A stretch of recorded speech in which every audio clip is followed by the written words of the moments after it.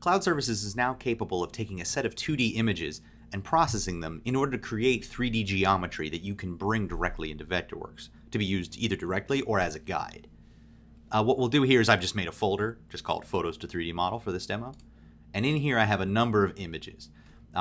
Images can be taken, they don't have to be taken with the Nomad app or with a particular smartphone application. They can be taken with your phone, a regular point-and-shoot camera, digital camera, or in this case, these were even taken from a drone. I believe these are stills taken from video. That'll work as well. And what we have here is the subject is this little gazebo in the middle of a park here. We can see that it has this bright red roof, bright clear lines, and that it's very different from the surrounding geometry. That'll make it easy to get an image out of.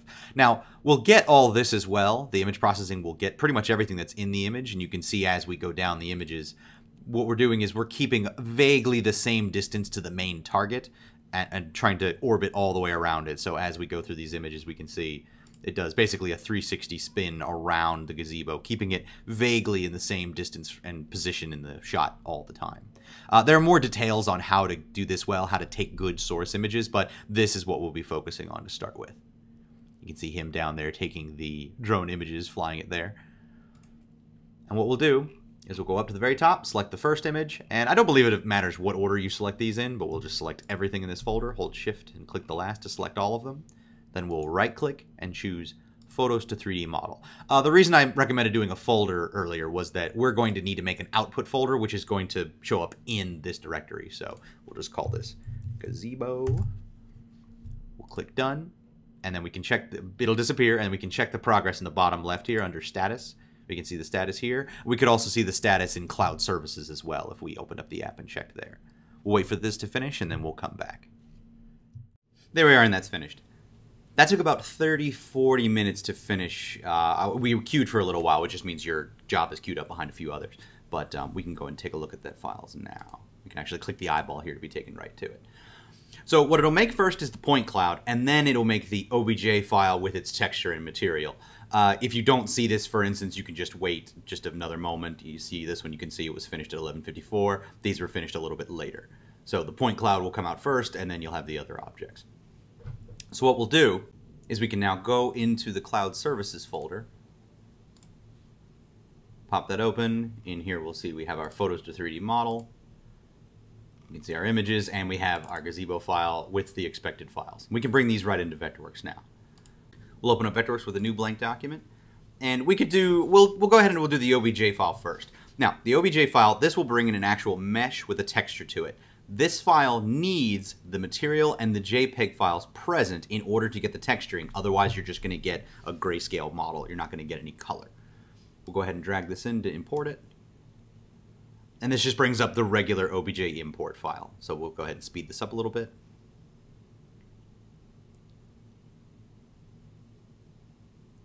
And as you can see, this file is much larger and will be a little bit slower when we use Vectorworks. So I generally prefer the PTS, the point cloud file, especially since it's easier to snap to.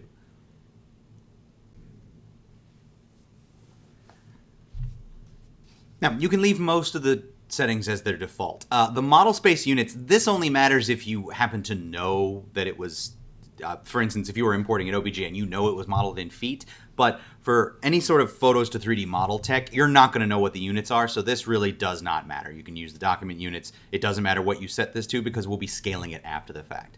This is a little more important.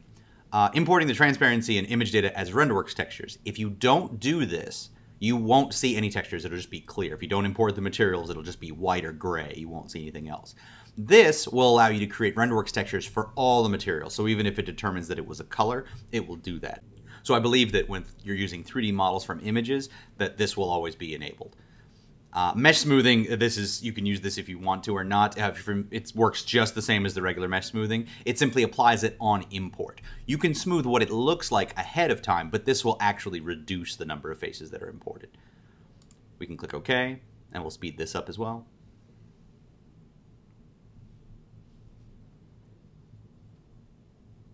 The mesh import will take usually significantly longer than the point cloud import, just for your reference.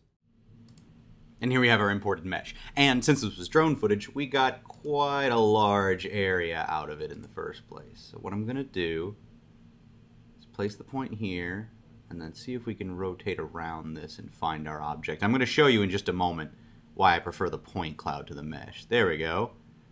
There's our object. And of course, it's out of rotation and out of scale. We can fix that, but we're going to fix that in a different portion. Now, with a mesh object, I'm sorry, I think this is still very cool how it recreated this just from an image. We have a pretty good idea of our gazebo here. We have a pretty good representation of what that looks like and what we actually got for the geometry out of it. But there's no easy way to remove all this extra stuff here. We don't have an easy way of removing this extra geometry that came with this mesh. So what I'm going to do is simply delete what I have here, select everything, and delete it. And then we'll go back. Just drag and drop that in.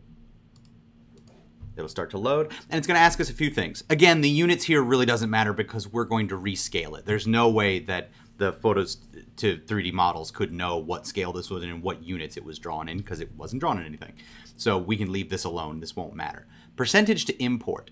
The only reason you would drop this down is if the point cloud that you get in after a first test is so complex that you can't move based on your video card. You're not able to process everything. I happen to know that this will come in just fine with 3 million points, or 3.5 million. So I'll go ahead and let it at 100% and click import.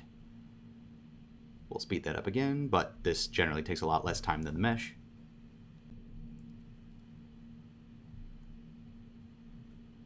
There we are.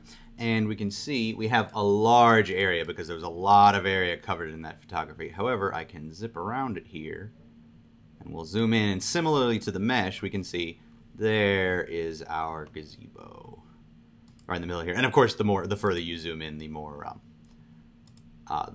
different the points will appear. But we can go ahead and just click on that. We can see here, and we just want to focus on this area. And you can see this area is sort of a little more dense. It has a little more filled out. That's because this was the target of the image. These were just taken in other perspectives. These just happen to be featured only in 1 or 2 portions of the image. So what we'll do is we want to go from a sort of a top plan-ish view, but it doesn't have to be. And we're going to focus on just this area. So what I can do is select the point cloud and then choose Isolate Points. That's going to give me a polygonal drawing area, and I can simply draw out a little rectangle right around the area that I care the most about. Double click to finish, and now you can see we've isolated it to just these points. So now it moves nice and quickly.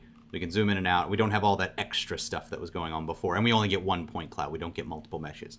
But if I go into top plan view, we can see that's not top plan view at all. That's a strange sort of abstract bottom isometric view. So what we'll do now is we'll orient it the proper direction. We'll look at it in a couple different views to try to get an idea of how it's wrong and how we can correct it. So this is a front view, and this is a side view. So first we'll go ahead and just try to lay it down. But I want to show you something about the rotate tool that's important. First, make sure it's in the first mode, not duplicate mode. Otherwise, you'll have multiple separate instances of the point cloud, and that'll just become confusing. Then we want to have it in this first mode here, but we want to disable automatic for the plane. As you can see, if we draw our rotate tool and move it over top of this, it's attempting to snap to each of these points and a snap to their face. We don't want it to do that because we want to rotate on the plane that we're looking at now, this plane right here. So we'll change this from automatic to screen aligned. So now I'm able to actually snap to all the various points on this model, but I don't try to snap to the plane with the rotate tool. So we'll change this from automatic, and we'll change that to screen aligned. So that now we can see if we snap over these points, we'll still snap to them, but it won't try to align to their plane, and that's what we don't want. So we'll go to a front view here, we'll go to a left view, go to a top. Let's see if we can't line it up in the right view first. So what we'll do is we'll click here and here, just along a vaguely straight edge. It really doesn't matter for this. We'll lay that down. And then if we go to a left view, we can lay it down in that view as well. And I'm just holding shift to make a straight alignment here. Go into a front or a side view. And you can just do this a number of times until you get the object laying down the way you're looking for. There we go, that's pretty close. And we can lay this down one more time here. There we are, and that's get pretty close. And we'll go into top view, and we can square this off. That's the easiest if you go to top. You get really good at this, you can just do it in top, left, and then front, and you can normally get it in just 3 rotations.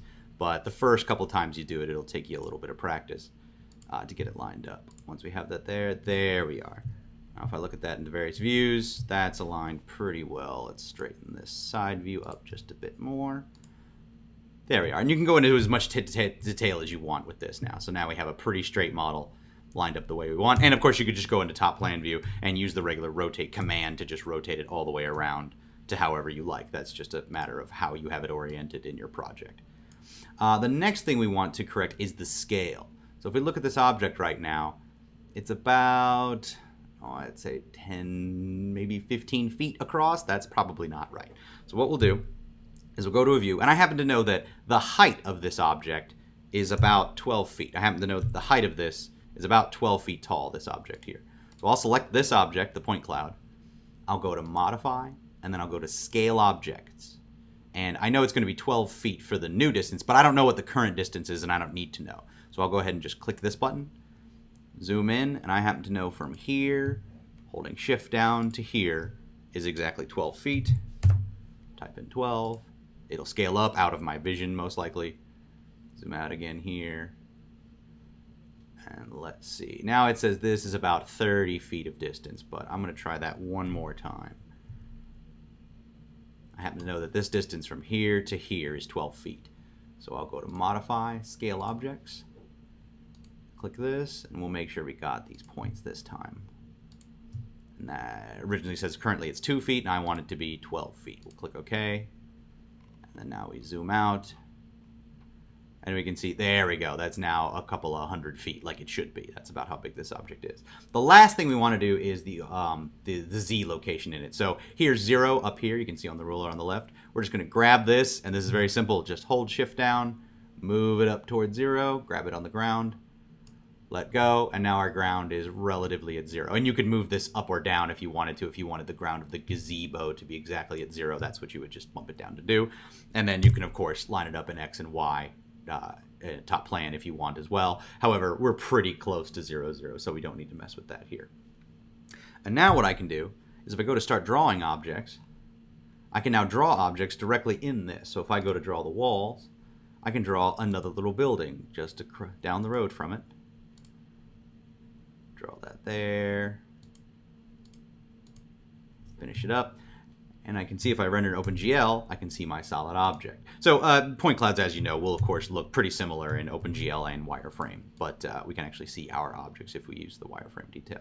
So now you can see I can now draw an addition to this object or just its replacement. If I'm going to do demo on this, I can just block it out and show what I'm going to replace and have it basically in situ, and I don't have to redraw all this geometry from scratch. That's the best part of this. I can use this stuff as guide geometry in building more objects. So, and this is of course fully 3D. So if I go to do, for instance, a door tool, grab that door, place it vaguely here, it'll place on the ground plane. Go up here, build one right there on the roof. And these, of course, work perfectly in 3D. These are snapped to each other. I'm snapped to those little point geometry. And that lets you trace effectively in 3D without having to redraw this whole scene and spend a whole afternoon doing that. I've scanned it in less than 10 minutes.